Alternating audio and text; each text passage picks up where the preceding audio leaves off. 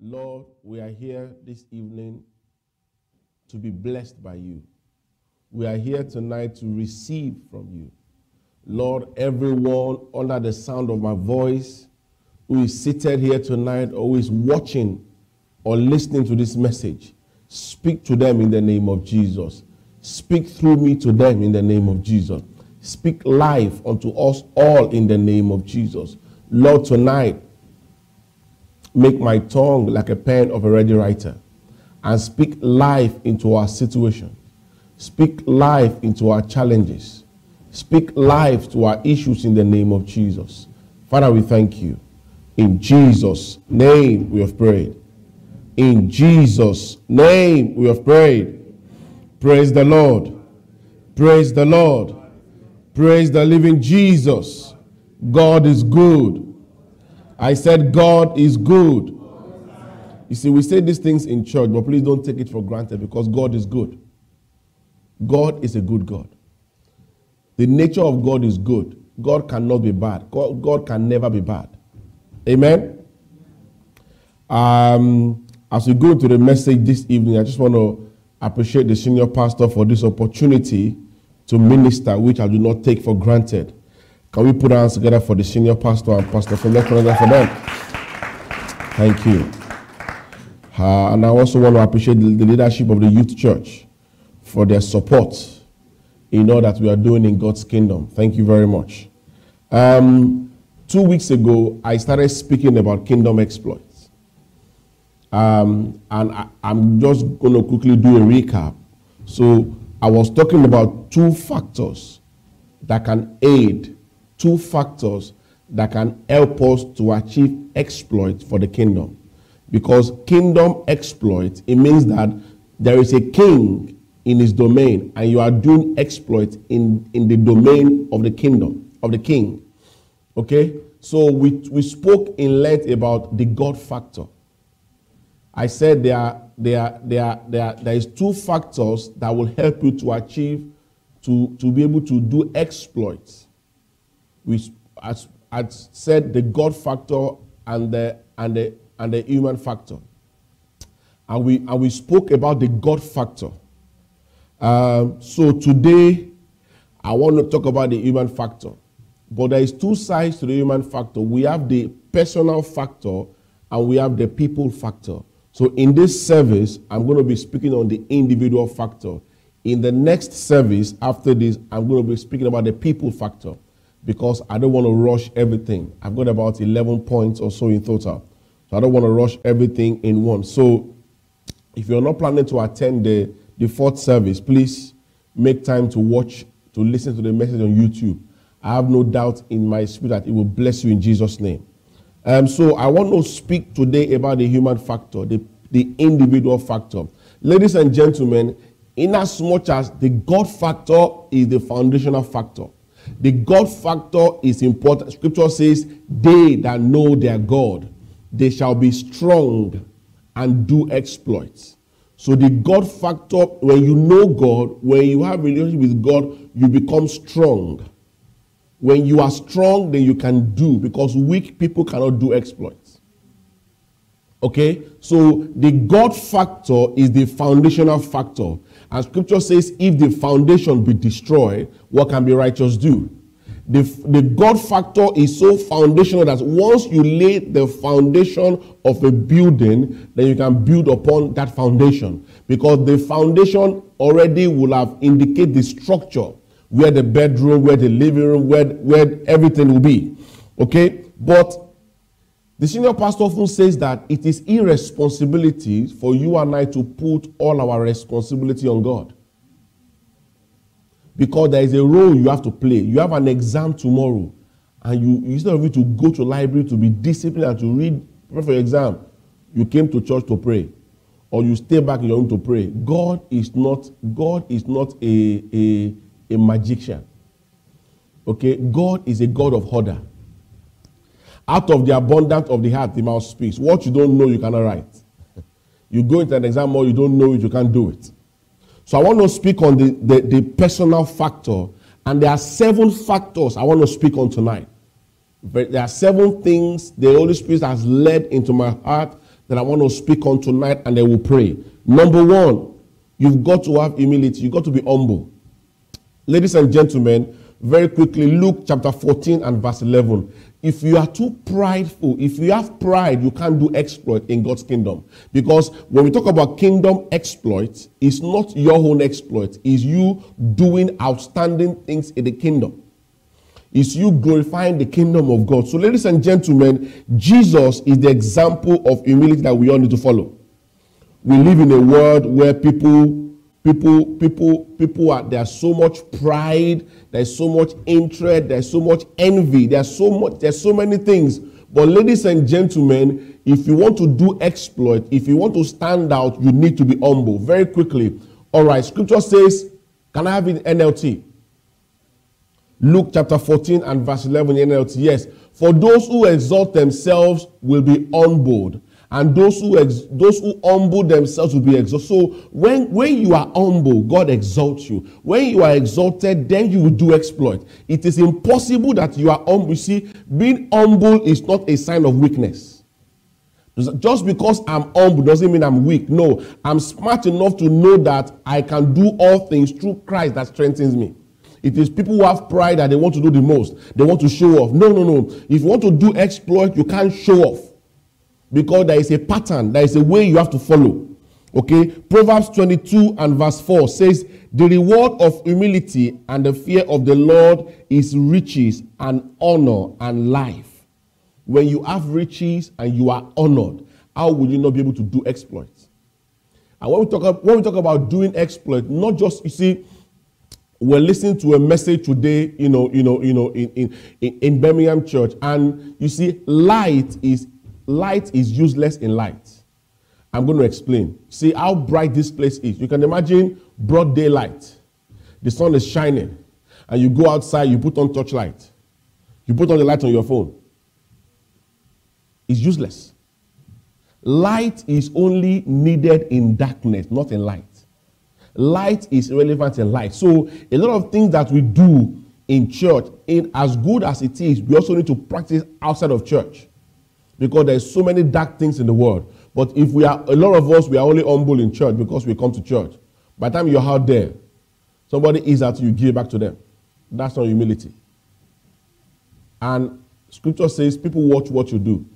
Matthew 5 and verse 16, let your light so shine that people will see your good works and glorify God. If people are seeing anger, if people are seeing pride, if they are seeing envy, how would they glorify God? How would you be an example to them? I pray God help us in the name of Jesus. Number 2, integrity. Ladies and gentlemen, very quickly, Proverbs 11 and verse 3. Proverbs 11 and verse. Integrity is something that must be at the core. It must reside in your heart. Scripture says, honesty guides good people. Dishonest destroy treacherous people. When you are dishonest, when you have no integrity, you are destroyed. When you are destroyed, how can you do exploits for the kingdom? There are some people in some areas of their life, they have no integrity. Some people, they are so terrible with time, you don't even trust them when they say they're going to come at this time because they're not good with their time. I need to repent in that area. Amen. Somebody pray for me. So, you see, in our broken, sinful, and dying world, men and women of God must be the model of integrity. And as we face life with biblical tools that Jesus impacts on us, we need to have integrity. If you stand for nothing, you fall for anything. What are you standing on? If you don't stand for anything, it's that you are standing on something or you are not. You cannot be in and out. When you are lukewarm, scripture says you are useless. You are not useful. If you are not useful to God, I wonder who you are useful to. If you are not even useful to yourself, I wonder what life would make of you or what you make of life. So ladies and gentlemen, integrity means you stand on God's word. You become unshakable. You don't compromise. Oh, it's my friend. Oh, it's our birthday. So because of that, we went to the club. And you made a vow to God that you will not do this. Now, because of a friend's birthday, I don't want to lose that friendship. The truth is, you are not going to lose that friendship even if you don't go. I'm telling you. I'm telling you. Luke chapter 16 and verse 10 says, one who is faithful in a very little is also faithful in much.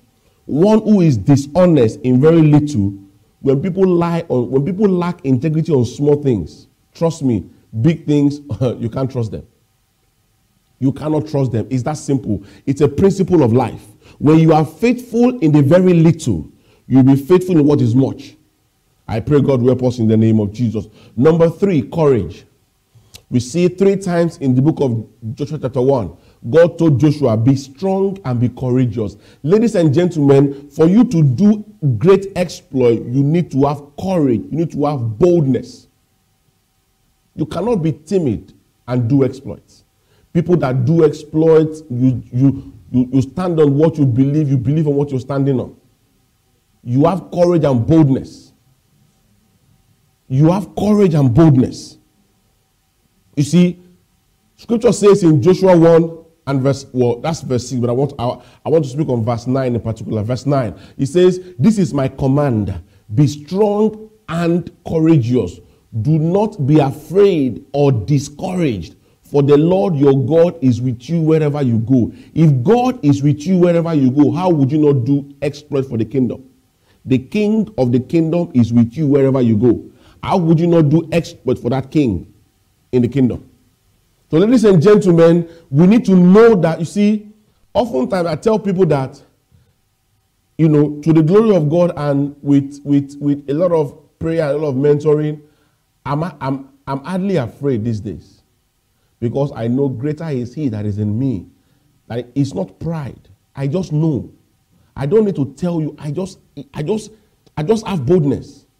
I tell people that when I was a student, I'm going for an exam, whether I'm prepared or not, this exam cannot kill me. I will go with courage, because if you go into the exam and you are fearful, you're already defeated.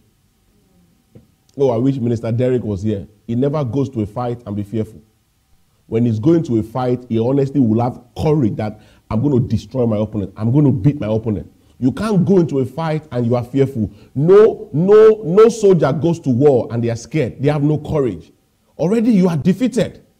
Already you are under, you are below. You see, we see great examples every day all around us of people with great level of courage. We see physical and physiological examples everywhere. But how about the courage to stand for your conviction? The courage not to fall into sin in this dying world. When our faith and our character is challenged, where do we stand? Do we compromise? Do we just let it slide? Do we just let it go? Ladies and gentlemen, if you want to do exploit, this is your own personal, these are things you need to work on. These are not the things that God can do for you. Yes, you can pray about it. When you pray about it, you put them in God's hand, but you have to pray. Sometimes your parents know you need money, but if you don't ask them, they won't give you. Because pounds is not easy. You won't understand until you start working and you have a mortgage. You have to prioritize your mortgage amongst anything else.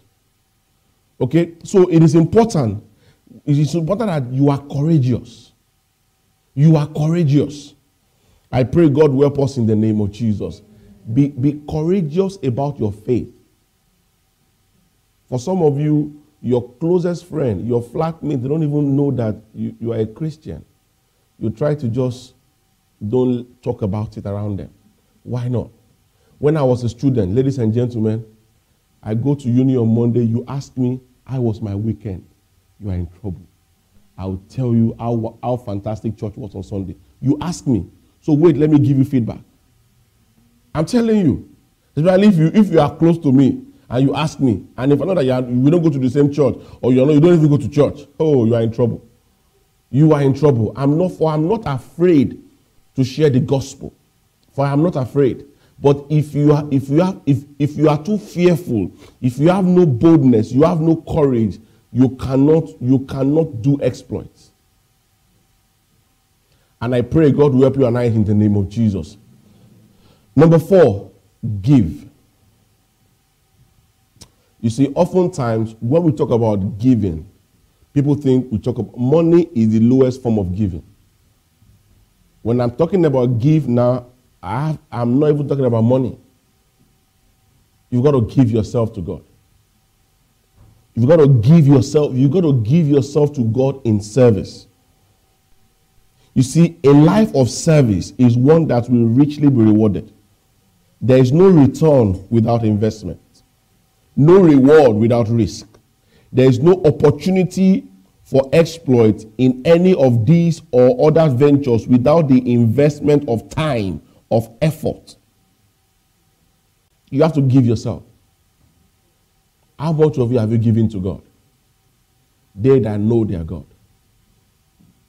The more you know God, the more you are able to become. And the more you be, the more you are able to do.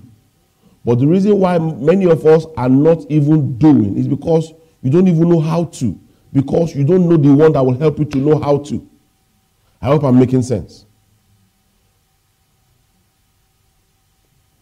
You see, people who fail, they usually have excuses. They are blaming someone.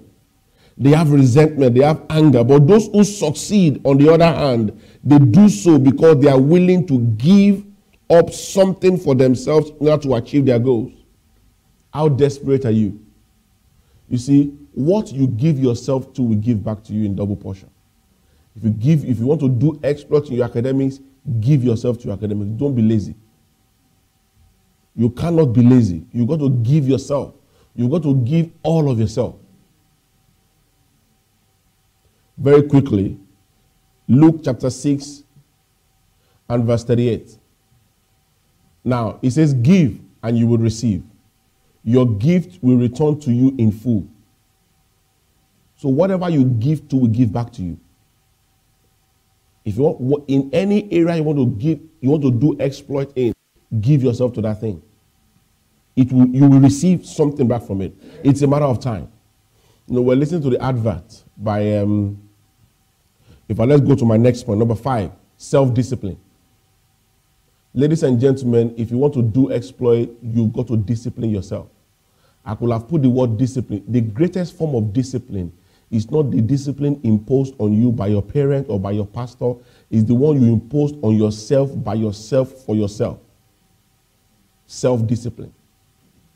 Not, oh, my mommy said, my daddy said, my pastor said, P-Lab said. No. What are you saying? Because it is what you are saying that will motivate you to keep going.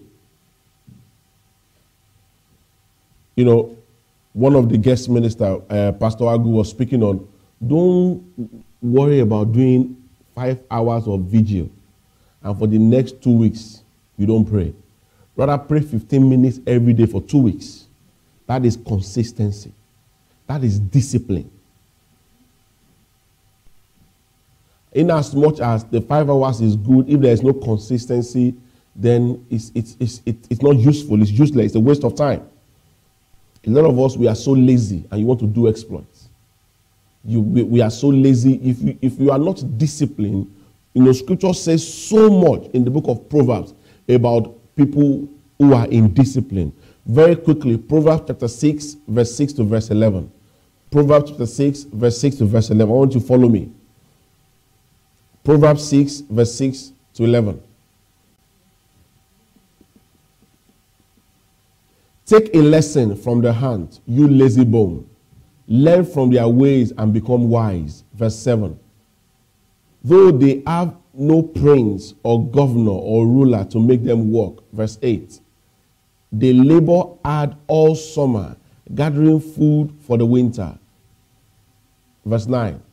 But you lazy bone, how long will you sleep? When will you wake? Because some of you that you oversleep, you miss your lecture. That is laziness. That is not acceptable. A little extra sleep, a little more slumber, a little folding of hands to the rest.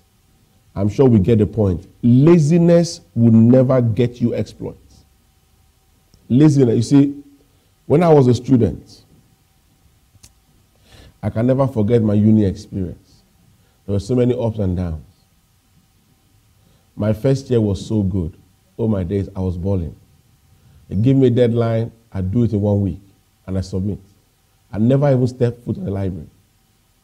I go home, get my work done, and that's it. 2 weeks, 1 week, I'm done. Boom.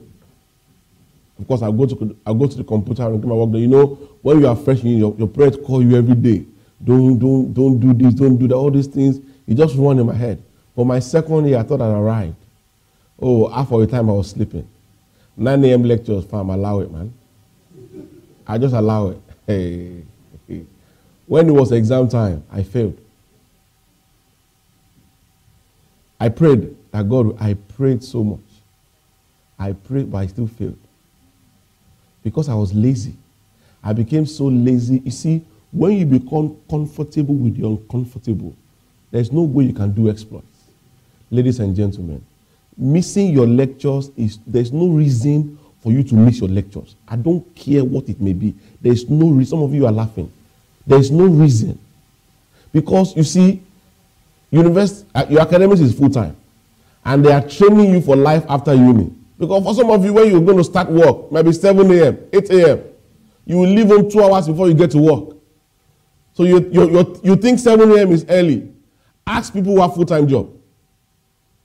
They will tell you what time it is. Some of you just live in Raleigh Park or Broadgate Park. You walk to uni, 15 minutes, you're there.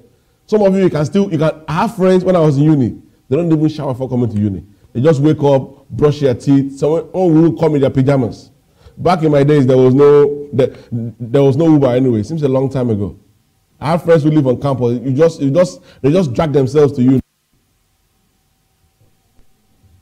But it's in discipline. Oh, I went to bed late. Why? You're watching Netflix. Even if you have deadline, you know you have the following day. You have to make the sacrifice. In my second year, I failed. I had to do three receipts over summer. It was the worst time of academic life. It was so bad, I just couldn't imagine it. I prayed. I prayed, I fasted. Because I knew that, hey, even if I look at my notes, there was nothing to read. Because back then, there was no online lecture. Man, I fasted. For the first time, MBL, I fasted. Okay, I don't speak in tongues then, but I prayed. I prayed, but when you don't know, you don't know. Oh, Lord of God. Hey. Ladies and gentlemen, discipline, if done the right way, will get you the result you need. You need to drive yourself on the journey of exploit. Apostle Paul said in 1 Corinthians chapter 9 and verse 27, but I discipline my body and keep it under control. What you cannot control is controlling you. He said, lest after preaching to others, I myself will not be disqualified. When you are disqualified from the race of life, how can you do exploits? Number 6, prepare yourself. Prepare yourself. Very quickly, Daniel chapter 12 and verse 4. Ladies and gentlemen, if you want to do exploit in your chosen field, you've got to prepare yourself. There is a time and a season for everything. You can't just wake up and wish yourself to have first class. You can't just wish yourself that you're going to do well in that job interview if you don't prepare. Daniel 12 and verse 4 says, but you, Daniel, keep his prophecy a secret. Seal up the books until the time of the end, when many will rush here and there and knowledge will increase. Daniel took time to prepare himself. What preparation must you make? Ask yourself. You know, if you chose a career, you need to work hard to be able to achieve. You need to work hard to be able to do exploits in that career. You know what to do, you don't prepare to do it. You know, there is that I say, if you fail to prepare, that means you're preparing to fail. You go for an exam. You didn't prepare for the exam. What are you telling people? That means you are prepared to fail. I've seen people go to an exam, or after 5 minutes, they stand up, they go. Me, I know where I'm coming from. I know how much fees I'm paying. I'll write something in that exam. I will not leave. Those people, you just know they are prepared to fail. I cannot do that. I cannot go into an exam hall. If I don't know anything, I must write something. I must write something. You see, we should never stop learning, but make sure that the knowledge you are learning is true knowledge, not false education. You can learn and learn the wrong thing. That's even worse. That's even worse. Ignorance is not an excuse in the 21st century.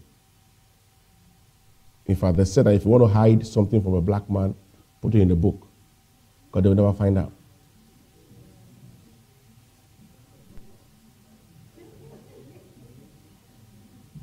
Preparation is key. Preparation is key. As we round up this evening, number 7, righteousness. Romans 14, verse 17 and verse 18, righteousness. Ladies and gentlemen, for you to do exploit, you need to be in the right stand with God. Righteousness means to be in the right, the word that translates righteousness, it means to be in the right standing with God. If you're on the wrong side of the king, how can you do exploit in his kingdom? You can imagine now, if I'm on the wrong side of the law in the kingdom, the queen will charge me to court. How can I do exploit in another kingdom if God forbid, I'm in the prison? Verse 7 says, for the kingdom of God is not a matter of what we eat or drink, but of living a life of goodness, peace, and joy in the Holy Ghost. That word that translates goodness in the King James says righteousness, peace, and joy in the Holy Ghost. And verse 18 says, if you serve Christ with this attitude, you will please God, and others will approve of you too. Ladies and gentlemen, you cannot live in sin and do exploits. You cannot live a sinful life and do exploits. You cannot. No matter what you do, you are wasting your time because you are living in sin, because sin separates you from God. Galatians 5 and verse 19 to 21. If we continue to live in sin, we are just deceiving ourselves. We would never do great exploits. It says, when you follow the desires of your sinful nature, the results are very clear. Sexual immoralities, impurities, lustful pleasures. Next verse. Idolatry, sorcery, hostility, quarreling, jealous. Next verse, 21. And it says, let me tell you again, as I have before, that anyone living the sort of life will not, you will never inherit the kingdom of God. You will never be part of the kingdom of God. So if we live in sin, you see, one of the guests that spoke at the conference, I really encourage you to go on our YouTube channel and listen to the messages from last week, and they're powerful messages. You know, one of the speakers says that these days people live in sin and they look for another name for it. They try to justify why they are doing what they are doing. Sin is sin. Sin is sin. There is no justification for sin. You will not inherit the kingdom of God. You will not enter the kingdom of God. And if you're a kingdom you are not part of, how will you be able to do exploit in that kingdom? Let us rise up on our feet. I want you to pray. You see, now I'm dealing with you and I. There are things that we need to work on. There are things I need to work on. Everyone is work in progress. But you see, if I go to God in prayer, then God is able to help me. Half of the things, possibly all of the things I've said here, you can't even do it in your own power. But you need to humble yourself enough to go to God. If you are not humble, if you are not courageous, if you don't have integrity, if you don't give yourself, if you are not disciplined, if you are not prepared, and if you don't live a right stand, the reason why some people don't go to church is because they are living a sinful life. They know that their life is, they are living unrighteous life. So they themselves, they are condemning themselves by themselves. They will give you reasons why they can't come to church or have deadline. Everybody has deadline. Deadline is not an excuse. Don't come and preach. I want you to pray and say, God, help me. I don't know if any of these 7 points I said tonight, if there is one or two that you need to work on, just pray and say, God, let grace come upon me to be able to do in the name of Jesus. Just speak to and say, God, help me. Just ask him to help you. Marasaketebo shandaragada, le prakaka zotorogodogodo, le jate regedebo zete legede, le prakuzate regodo jete legede, rasate legedebo shanderegodo. Just pray and say, God, help me. I want to be humble. I want to have integrity. I want to be courageous. I want to give myself. I want to be